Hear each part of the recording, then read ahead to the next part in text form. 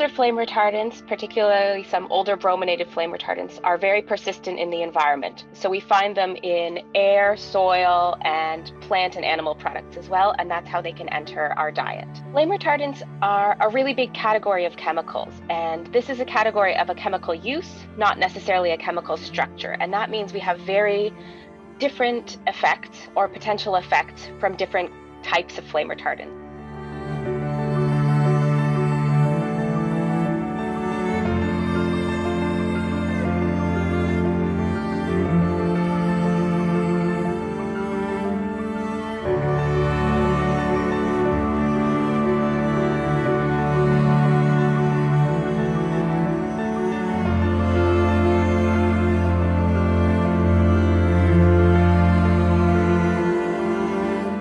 Young children have higher exposure to flame retardants because of their behaviors.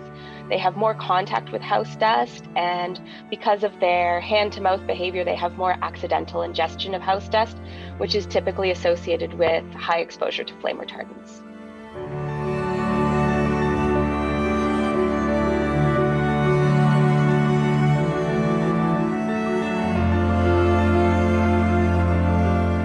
When we look at the older flame retardants, we can see if regulations that have brought in to restrict their use have had an effect on reducing our exposures. And when we look at the new flame retardants, we can better understand what our current exposures are and better assess what the risks of these new flame retardants might be. At the same time, HBM4EU will also answer a lot of questions about what the toxicity and the health effects of the new flame retardants may be.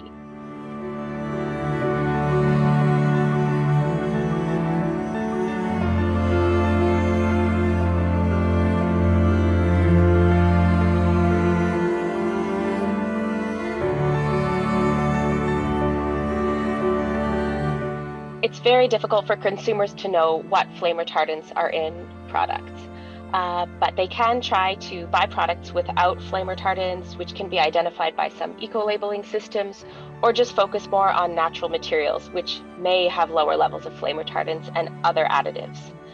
Also, consumers can reduce dust exposure by cleaning homes more and ventilating indoor space more regularly.